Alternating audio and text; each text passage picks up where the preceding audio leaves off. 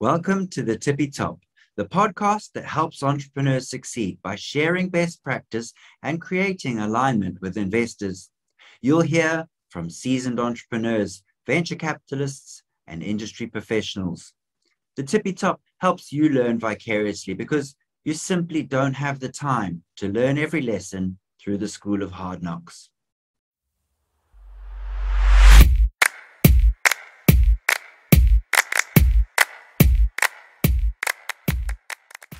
A big welcome to David Dixon, our first digital business growth coach and non-exec director on the show. Now, you'll come to know David as a true tech visionary and one of the nicest people you'll actually meet. Thank you very much for that. I've never had that said to me before, so it's quite nice to hear that, albeit a little bit embarrassing. It's all true, so easy to say. Now, David and I met in a circa 2019, serving on boards of early stage tech businesses. We've seen a lot together, and that's given us a really strong appreciation of what it really takes to succeed in a startup. And David, first up, do you want to tell us a bit about your impressive background and briefly cover what your superpowers are? Yeah, no problem. What I would say is I've had an amazing career to this point, which has been full of amazing experiences, and what I've learned, I genuinely believe is unique, and I use it to add value every day in every business that I help and work with. But going back, I've had a wonderful opportunity of coaching, advising, and consulting, and getting my hands dirty with some amazing tech and digital businesses, and also non-tech too. I think it's important to get the point across that I'm multi-sector in terms of experience and expertise. But going into the tech sector itself, I've worked in the sector for about 20 years. I've pretty much been involved in it for 25. I helped to build the original tech ecosystem in the Middlesbrough area and the wider Tees Valley, or Teesside. It depends which day of the week it is, what we call it. And ultimately, the ecosystem has spawned some amazing businesses that I've had the honour of helping and pushing on, and companies like Animersion, TransferGo, that are now based in London, have just raised 60 million on a Series C round. Graphically, which was a company that was the first non-American company to get into the Techstars program, and ultimately changed American law when it came to working visas, and I suppose started the whole Techstars international expansion. And a company called Double 11, that are one of the biggest game studios in the UK, possibly even the world, to be honest. And all these companies, all these people, all these leaders are amazing people I've had the chance of really working very closely to, and it's been an amazing experience at this point. I guess in the current, what I'm doing right now is I work at an organisation called Digital City. We do two things: digital transformation in its wider sense across wider sectors. So that could be everything from talking visionary and looking at long-term where technology is going to go, right the way through to the here and now, and adding a little bit of code onto a website. And then there's also the digital growth side of things. So I've created some amazing programs that have had some insane, if I'm being honest, results. I've been part of a few unsuccessful startups. So Taxi app way back in 2010, which I still think the idea that we had would work now, but it fell to pieces a little bit. I've been involved in the blockchain prop tech, where we raised through an ICO, so I was an important part of that process, through to daft things like trying to import core exports for sale signs, and import and then export of olive oil from a friend's plot of land that's in Spain. Non-exec on Booking Live, which I'm sure we'll cover later on. And I've worked in the commercial training sector for 5 years too, which involved international, national and local businesses. That's allowed me to create a brand new service for the corporate market, which is still being sold today, which I still can't get my head around, that I've got something that has got my hands on it that was built by me that's actually selling commercially. Built some amazing international relationships in the Middle East, North Africa and the US. I've created programs that have changed lives, and I've got amazing credibility and authority in my space, and it's a real honour to do what I do, and met and regularly converse with people that head up or used to head up brilliant divisions within huge organisations. So the Director of Creativity and Innovation at Coke and Disney, and the big stuff as well, not franchise. And I suppose going back a little bit, I created my first website in 1995, which was my dad's business, albeit I'm no coder now. And the superpowers, God, that's a tough one. I guess when I look at what I think I'm great at, relationship development, strategy and vision, I can put those things together. I love connecting dots together. I see a big picture and I can work out how people can solve problems and how to get the right people at the right time. As I've already mentioned, problem solving and coaching. Coaching is one of the best things that you can ever do, because ultimately I've helped shape lives and businesses across so many sectors, so many geographical areas over a 20-year period. And I can honestly say it's been a brilliant ride and a brilliant opportunity, and I've loved every minute of it. Amazing. And what I love is, a lot of people have got into tech in the last 5-10 years since it was in vogue.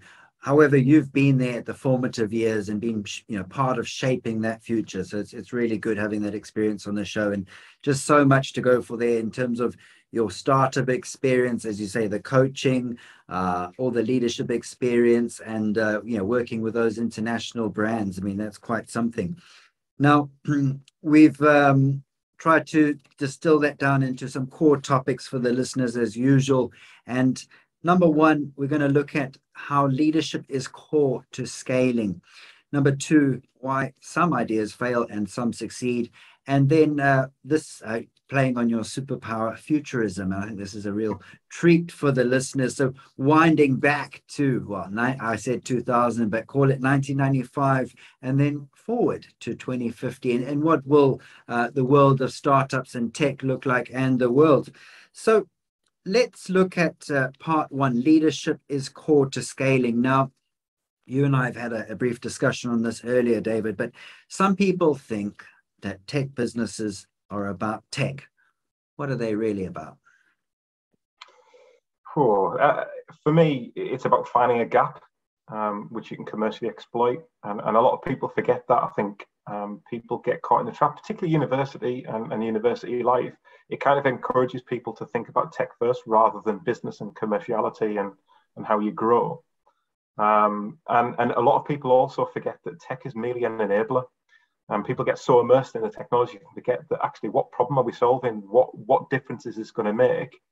And is the world needing this? And even if it isn't the world needing it, is there enough of a niche for your product or your service? And that comes down to, for me, I'm a great believer in something called design thinking and ideation. And the world is beginning to wake up to this type of activity and do it more and more. But it's still not, I don't think, certainly part of the psyche of the businesses I support. It's just not there as core. And it's something that, for me, is a great leadership. For me, is about involving everybody, but at the right time and in the right way. And when you're looking to create value, and that's what, for me, it's all about. And value means different things to different people. But for me, jobs, economic wealth, fun, passion. Going through that process and everybody being involved is such a huge part of success and actually great leadership too. For businesses to be successful, I think leadership and culture is huge. And usually you only get one chance of setting a culture, particularly in a rapidly growing business. And people aren't necessarily educated or aware of the power of culture. And to an extent, I think, was it Drucker who came up with culture eats strategy for breakfast? And I remember learning about that at uni, and it's one of those nebulous things that you think, well, is it really? But it's only when you get in and deep and down with businesses that you realize actually culture is everything. And where does culture come from? Well, it's leadership. And what is leadership? It's setting the right tone. It's understanding what you're looking to do and when you're going to do it by, and understanding that if you're going to be anything other than a consultant, you've somehow got to transfer knowledge, you've somehow got to transfer enthusiasm in a way which people buy into. And that when your back is turned, when you're not there leading the business, the leadership that you've given naturally carries on. So people act in the right way, they make decisions in the right way. And I think particularly now people are working from home in the main, it adds another dimension to it as well. And creating a culture in an organization whereby for 90% of the working week, you might not see each other. Hugely difficult. So for me, it is absolutely core to scaling a business, 100%. But it's about surrounding yourself with the right people and the right guidance in the first place. And sticking on that point of the board, I've often heard that the board sets the culture and then it cascades down, and that's part of that initial step of leadership. Is that your experience? Not always, because if I put myself in, I've helped startups, I've helped pre-starts, and I've obviously helped scaling companies too. But quite often, young business owners don't necessarily have to be young people, but certainly inexperienced business owners, they don't know what they don't know. So they focus on what we mentioned earlier on in terms of the technology rather than the business. And because most businesses that are startups or pre-starts, they don't necessarily have a board to work with unless they've gone down the route of raising cash. It's quite often missed. So it's one of those things that we as a country need to get better at nurturing businesses and impressing the importance of having mentors, having coaches, having non-exec directors. And I realize payments and how you get people engaged is difficult because nobody works for free or wants to work for free. But there's got to be something out there from a government perspective, because there's too many businesses fail very early on. And I don't think they fail in the main. I don't think they fail because there isn't the market or their solution isn't right for the market.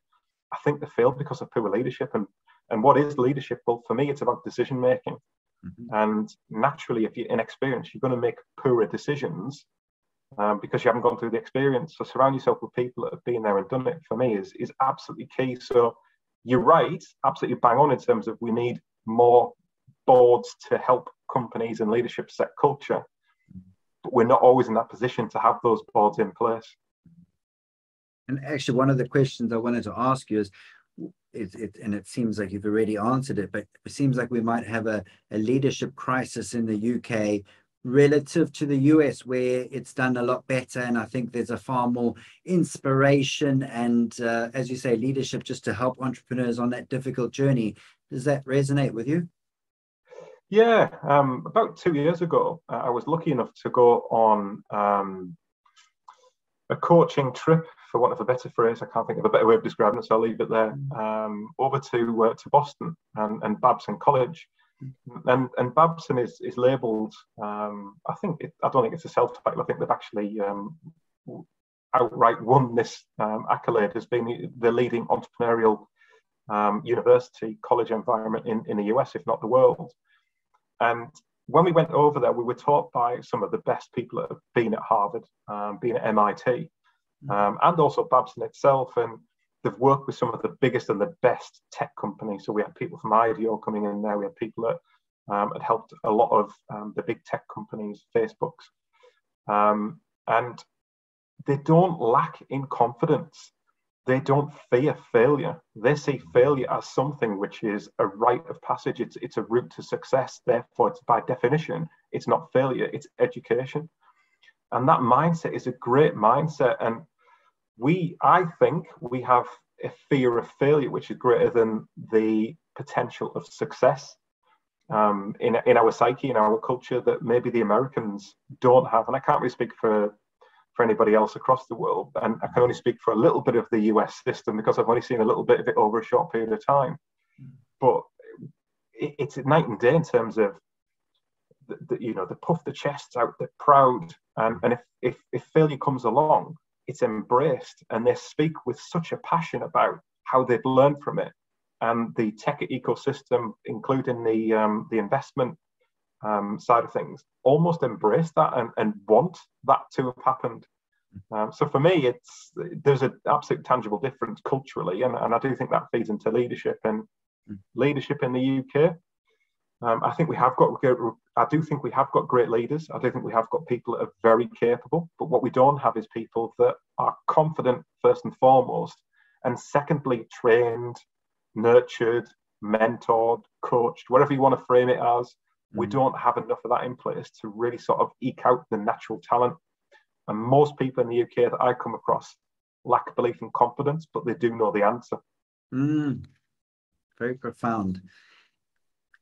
So being really crystal clear for the entrepreneurs out there, how does like leadership, good leadership feed into growth? And can you have like growth and scale without good leadership? The simple answer to that question, I think, is no. We need strong leadership, and that doesn't mean to say we need alpha male or alpha female. What we need is people that they've got a vision, they're working to the vision, they've got that North Star, they're very comfortable with that North Star, but they're also comfortable with that North Star changing as well. So people being in a comfort zone is very easy to get into, and that's something that is definitely a British psyche. And great leaders, you need them because everybody's looking at, within an organization, everybody's looking for a little bit of certainty, something to hang their hat on. And if you don't have that, if you've got missing leadership or you've got leaders that you don't believe in, then how on earth are you going to put your life in their hands, basically? Why on earth would you do that when there's other jobs out there, particularly if it's not your business, if you're just an employee of a business? So if you don't have that firm belief that they know what they're doing and they're comfortable in knowing what they're doing, then it's very difficult to achieve success because everybody's going to kind of exist rather than fighting for the same goal. And yes, we need to celebrate differences and we need to have a team that's got varied skill sets and experiences. But there's a danger that silos build up. And when silos build up culturally, it's extremely difficult to get out of the silo mentality. People naturally then build walls around themselves to protect themselves. So without that leadership, without that strength of knowing where you are, but also the humbleness to say that I might be wrong and therefore I'm open to challenge. Yes, you need the certainty that we believe in what you're doing and where you're going, but we also need to know that we can knock on your door. And when we knock on your door, that you are going to be open to, okay, what about this? Can we change this? So it's that strength of giving that impression that we know where we're going, but at the same time being a little bit open to change and say, do you know what, if something isn't working, then we're prepared to change and pivot. So it's that balance between the two of, and it almost seems like a dichotomy really of being open to challenge, but at the same time showing strength, we know where we're going. Mm-hmm. But we need to have that balance right, and people need to believe. Yeah, absolutely. That's crystal clear. And the analogy I use, and a lot of the listeners will know it, that spring steel where you can bend, but there's some core strength there. And that's far better than, steel that doesn't move, because then it risks cracking completely. So yeah, absolutely. Great. And leading on from that, and you've obviously covered one mechanism, but part two, why some ideas fail and some succeed. Now, you've alluded to many businesses you've worked on and with, and even started yourself. And you've also worked on a number of noteworthy ideas that perhaps haven't come to fruition yet. What are some of the factors that have led to success or failure within those organizations? I think when it comes to success versus failure, there is going to be an element of luck. I think sometimes being at the right place at the right time, you still need to have something in you. You still need to have a character. You still need to spot the opportunity. But most people, so I run a scale program, and that program was designed from the ground up. And yes, it was inspired by a number of books that I read, one being the Verne Harnish Scaling Up book. But that focuses on leadership, and I know we've already discussed that, but the mainstay of what we focus on is leadership and evangelizing and getting people on the same page and understanding where we're going, and things like meeting rhythms, understanding that the board is actually connected to the cleaner. And I realize that's a really poor and bad analogy, but everybody should feel like they know where they are and they know where they belong and what their role is in whatever success looks like. And I think failure tends to happen when businesses grow from that 4, 5, 6 employee stage, which usually is sort of early founders, into sort of management and leadership, and where you've got no longer got full control all day, every day.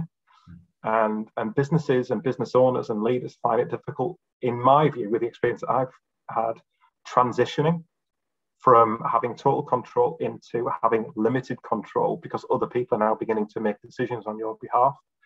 And I think that comes again back to confidence and belief.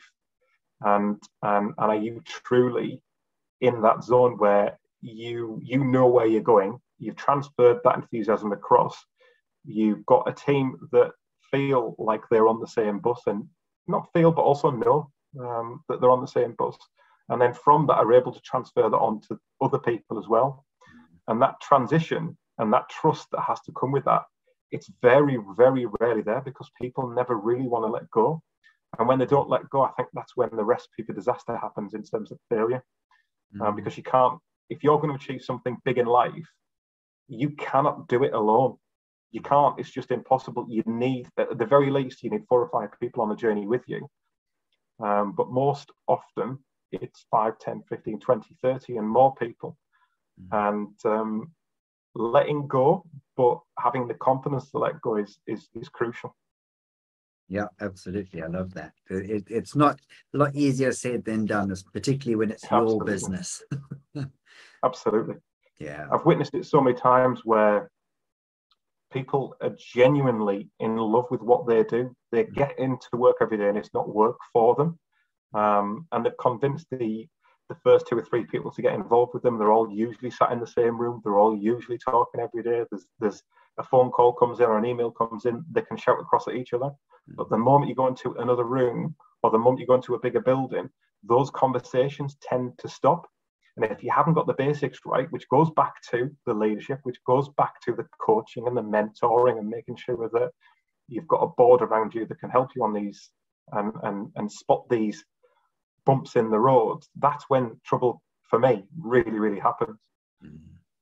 Yeah, absolutely. And can you perhaps talk about the importance of focusing on your customers' needs and your customers and keeping them at the core of your business? Yes, for me, there's got to be a space for visionaries too. And sometimes customers don't know what they need. And there's a band, and it's a relatively small band of people that recognize before the customers do that this is going to come along and actually this is what you need. But I think for the vast majority of people, you've got to focus on need, because if you don't focus on need, how do you identify a gap?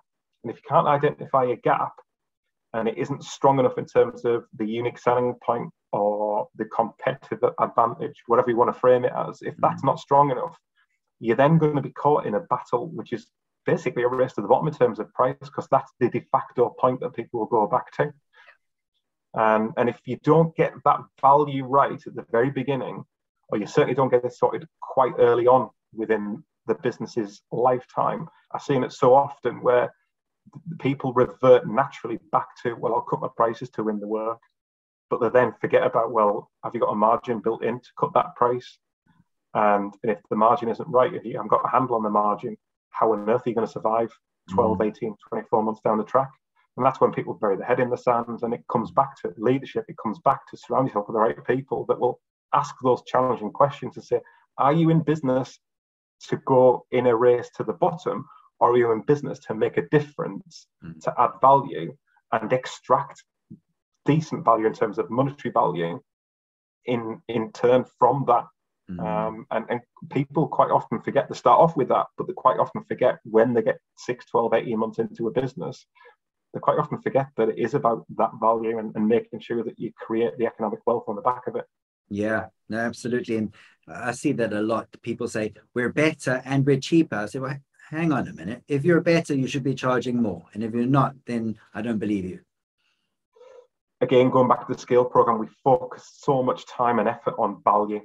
What is your value? Where is your value in the future? And we get people working. So the premise of the scale program is it's very much peer-to-peer, because I want leaders to help leaders. And what we do is we tease out a question, or we tease out a conundrum, or we spot an opportunity, and we'll say there might be 10 to 15 people in a room, and we'll get people around a piece of paper on the wall. We'll get some post-it notes out, and we'll help solve a conundrum. And usually that conundrum is around value. Do you really want to be known for being the cheapest, or do you want to be known for delivering excellence? and what will people be willing to pay for excellence? And then comes back to who is your market? Because not everybody's your market, and not everybody needs to be a market, but which niche, and it could be a huge niche, but which niche is going to pay good money for this? What problem are you solving for that niche? And how are you then going to communicate it? And people then forget about the communication side of things. Absolutely. I mean, silly example, but coffee. Coffee used to be just this kind of dishwater that you got somewhere, and someone came up with a bright idea. Hang on, we can charge a lot of money, and the way we do that is through value, through doing fancy coffees, which are now commonplace, flat whites, espressos, and all of a sudden people are charging 4 or 5 times the commonly accepted price, and that's just down to value. So yeah, interesting going on that journey. And speaking of transitions, David, you've been privy to tech development since 1995, 2000, and so the scale of change must be absolutely amazing. I mean, things that, in the last 2 years, we've seen NFTs come along. I mean, maybe they were in existence before, but not popular. How is that all feeding into your vision for the future? And can you actually pontificate what that might actually look like? I think I want to go big here. If you look back at the human race over the last 150 years, pretty much the Industrial Revolution, the leaps forward that we've made as a species is insane. And between sort of the 1850s right the way through to, I suppose, the digital revolution in the 90s, we had flight, we had television, we had the telephone, we had electricity. All these things came along and fundamentally changed. Albeit looking back now, it kind of seems concertinaed up, but living it would have felt like a long time between some of these advances coming along. And when you look at the near past, so between the 95 up to, say, 2020, we've seen the rise of social media, we've seen the rise of mobile phones, of connectivity. And it's given us insane opportunity. We've literally got the internet in our hands. We've got, therefore, all of humans, or the human knowledge base is in our hands to ask at any point. So therefore, the answers are all there. I think we haven't quite got the method of how we can get the answers the quickest and the most efficient way. I think that still needs to be solved. But when you look at from Facebook and YouTube, and interestingly, Digital City, who I work for now, we were birthed in year 2000, so pretty much the year I started in the tech industry, albeit I wasn't employed by Digital City at that point. And our university was really visionary at that point. They saw the opportunity in front of them, and we created a VR centre on campus, and it was probably one of the first, if not the first, globally. And when you think we've had VR for 15 to 20 years, and it's taken a while, let's be honest, we're still not there yet in terms of something that everybody uses every day. But that said, when you look at the connectivity we now have, and we look at the mobile phones, we look at the computers that we now have, everything has just come along in 20, 25 years, and you think it's difficult to appreciate how much our lives have changed, almost pre-digital native to where we are now. And that 25-year period, I genuinely think the next 10 years, we're probably going to have the same advances forward that what we have done in the 25. So I guess the point I'm trying to make is the next 10 years is going to be like the last 25 years. Those 25 years is almost like the previous 125 years before it. And the advancement is happening so quick.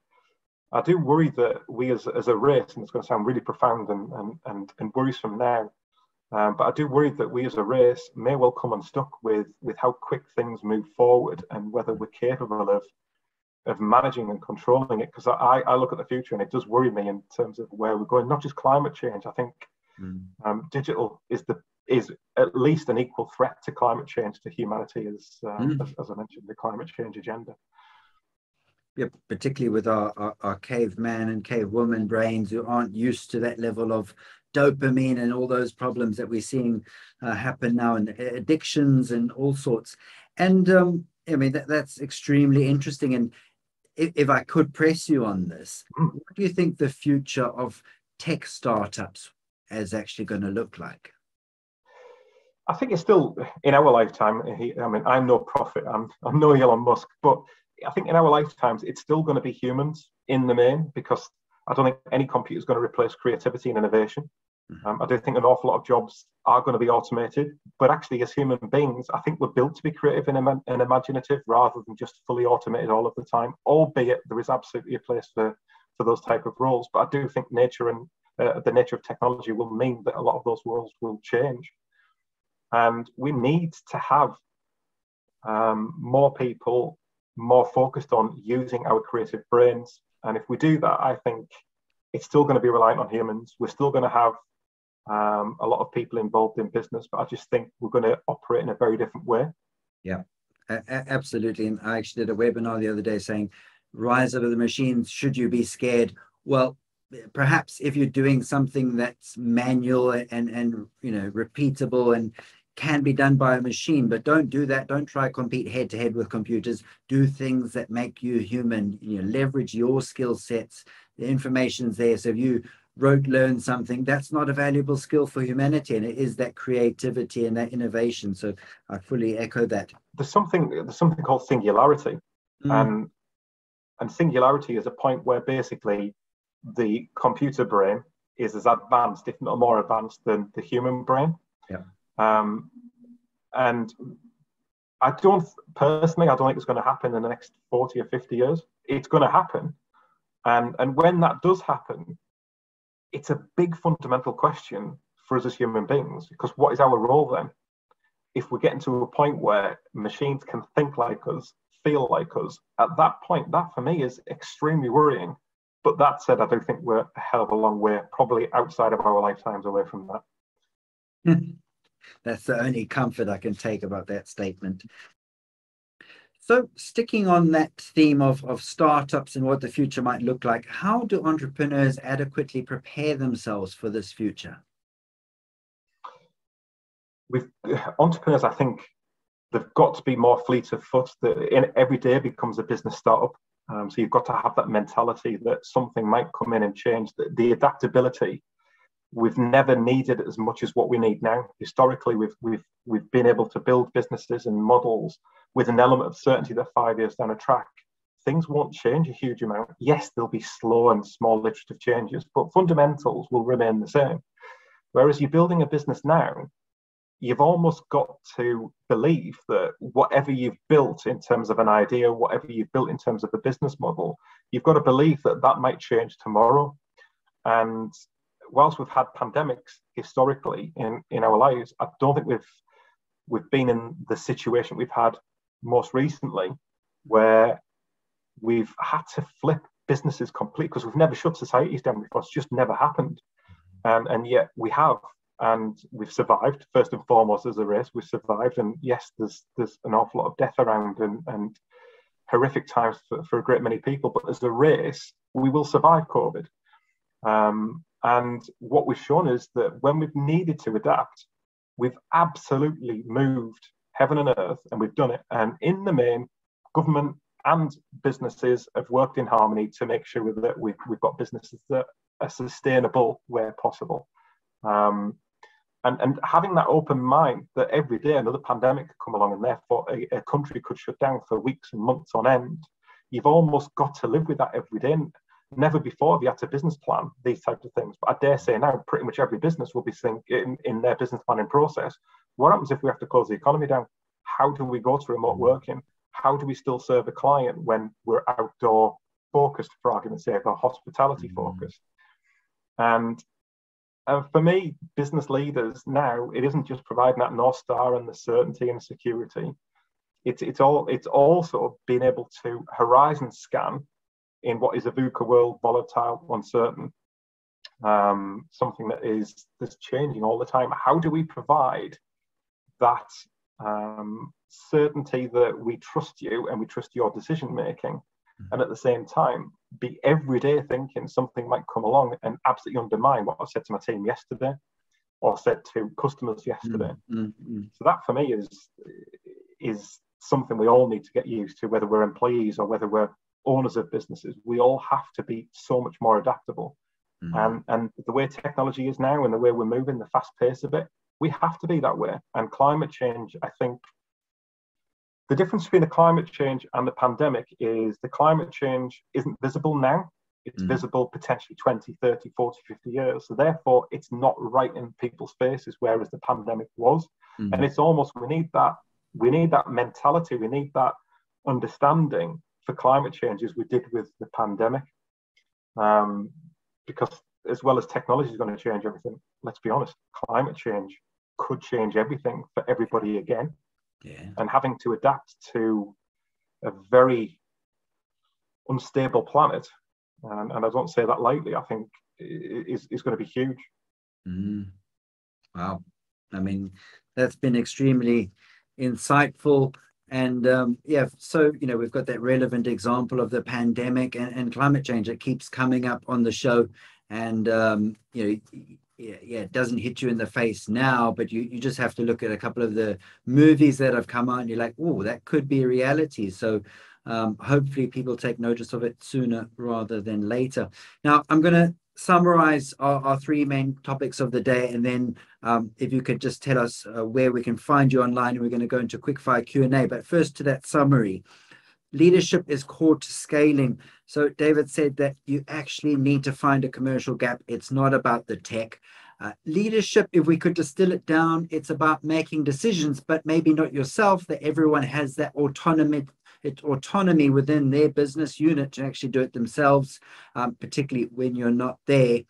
And why is leadership important to scaling? Because people need a North Star. They need something to focus on and to believe in. And they've sacrificed some of their career to be with you.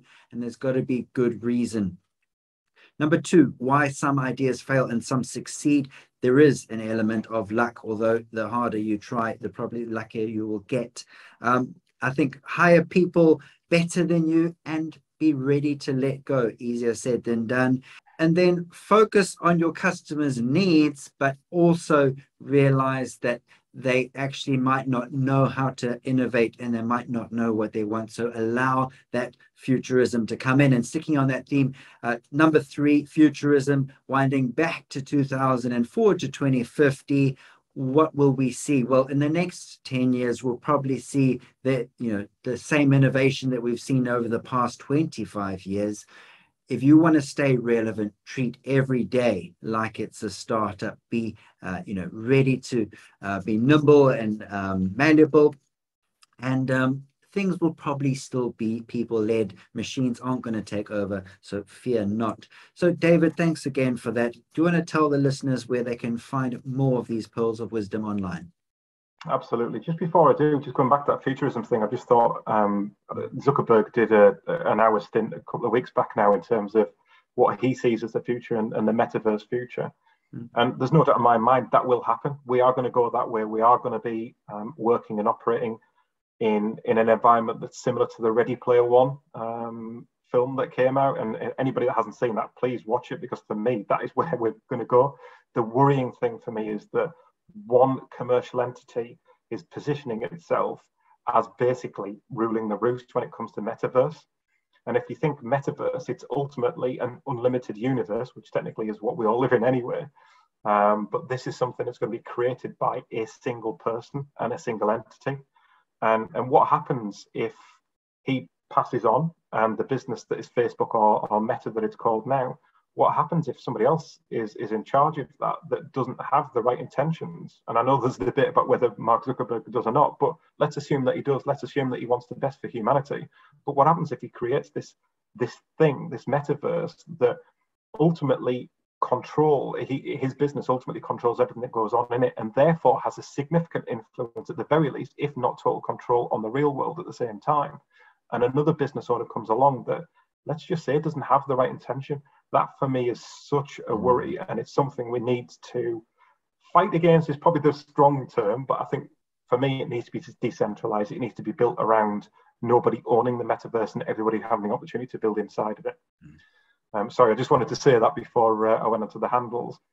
So you can find me on Twitter at David Dixon1. You can find me on LinkedIn on David Dixon1, and I think that's pretty much it where I push myself. And where I work now is Digital City. So if you want to have a look at what we do and some of the programs I run, we've got so much content and so many videos. So if you look on my LinkedIn profile, you'll see all the videos for the Scale program and the effect it's had on people's lives.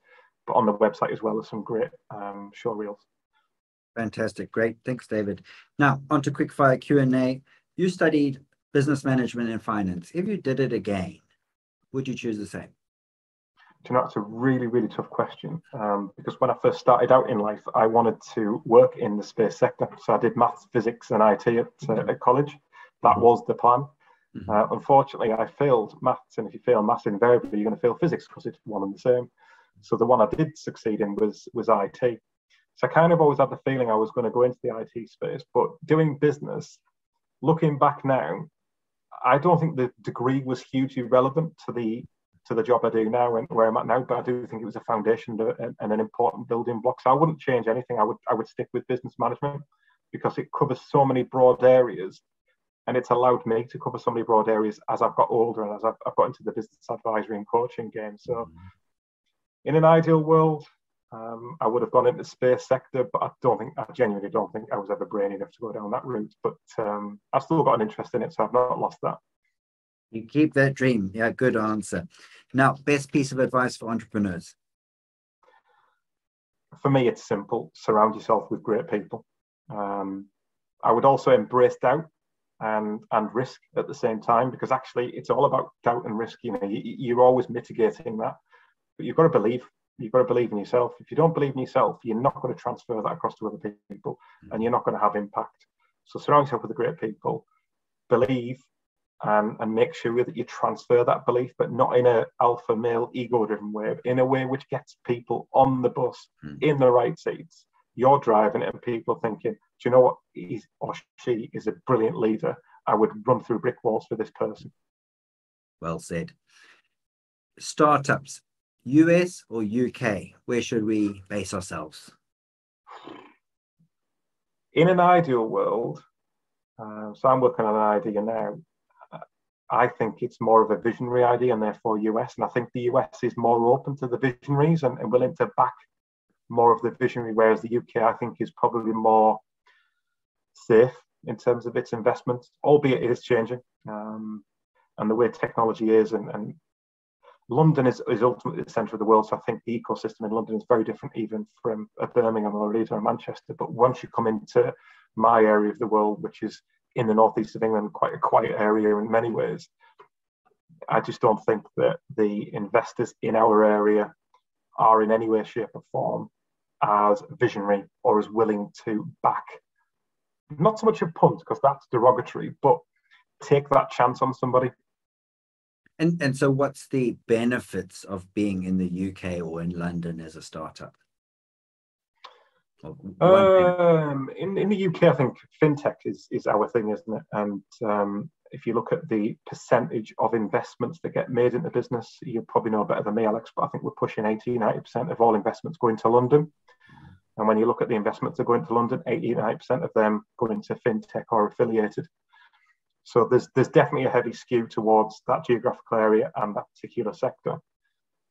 We need to spread that, if I'm being honest. We need to be starting to do different things and running accelerator programs. So the Techstars brand, the Y Combinator brand, I think they're brilliant brands, and they will culturally, if we get more of them type of things in the UK, but outside of London, I think it will massively change the psychology and the psyche of young people coming out of colleges or universities and setting up businesses, because we need more people to set up businesses, but we need more educated people to set up businesses surrounded by the right people.